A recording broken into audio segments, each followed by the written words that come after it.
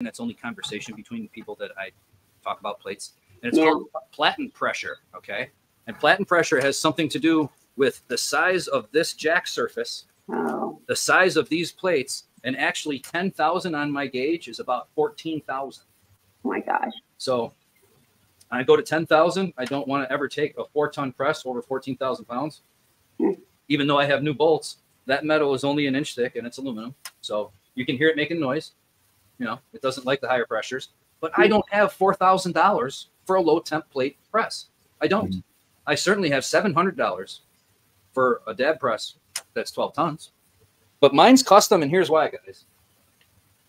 Even the 12-ton dab press is a little bit heavier. I made this little guy so I could carry it in and out of places to give demonstrations. It takes 2 guys to carry those presses that those people have. Yeah.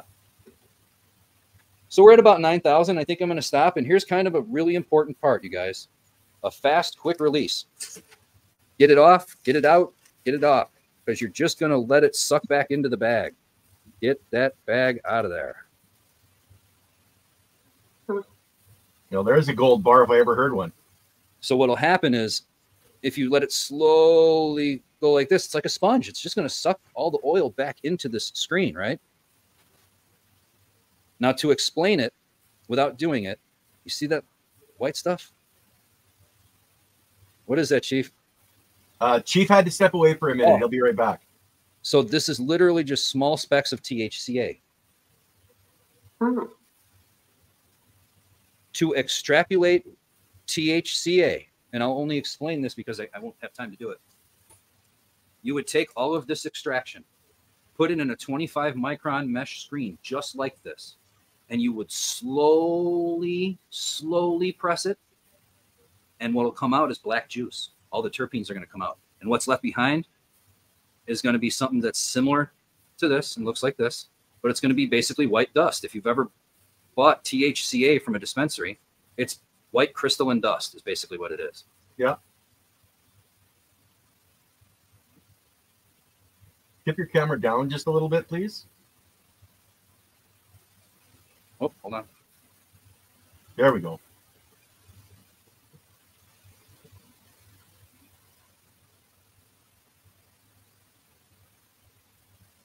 So you take that material and put it in a 25 micron and repress. No. This I'm just showing you what comes out of the bag with what is technically the waste. Okay. So people will take this waste and put it in. I take this waste, take all my pucks, and I'll put it in a nut grinder, and I'll grind it all up, and I'll put it in a bag, and I'll extract even more out of it. Or I'll put this in butter, or I'll put this in bread and flour, and it's good for inflammation, kills your pains. It's THCA. Even though it's limited amounts, it's never garbage. It's never garbage. And it's still right here. It's all right here. I have people who smoke this and get high. They're like, man, don't throw that puck away. Don't make butter. I'll smoke that. To me, I can only make so much butter for myself. But you would take this extraction, okay, and you wad it up into a ball, and you put it into a micron screen exactly like we did with these bags. And you slowly squish it out, and it takes about an hour and a half to do it. But that's a press of my best material. What you'll do is you take all of this material, scavenge it up. This stuff's basically white THCA paste, butter, but it'll all come off and go together. I can touch that stuff, okay? It's not that sticky. But this is untouchable. Yeah. See how liquidy is, Chief? No, he's still not back yet. Okay. So this liquidy, terpy, saucy extraction, right? This is my 75-25 mix of live, fresh, frozen water extraction and 25% air dry. As I explained before, those smaller terpene heads, those smaller trichome heads, give me that extra sauce. I want it dark. The first thing I said in hash class was, "You mean your hash isn't dark?" What the hell good is that?